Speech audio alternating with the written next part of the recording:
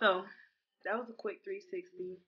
The style that I did was pretty easy. I just did a fresh retwist. And then my hair is blonde from like right here, maybe 3, 4 rows back. Um, and then the rest is like this auburn color.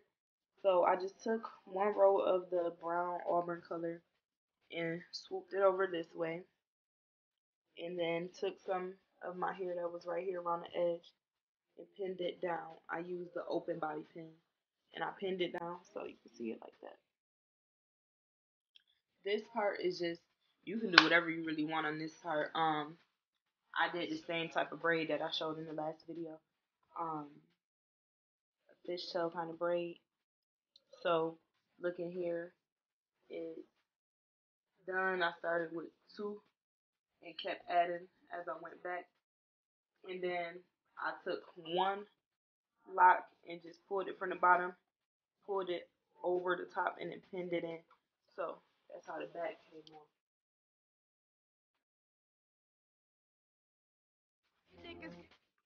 And really, that's all. This was an easy style. Just something I wanted to do, and I've been tying it up, and it's lasting. And I've been getting little compliments on it.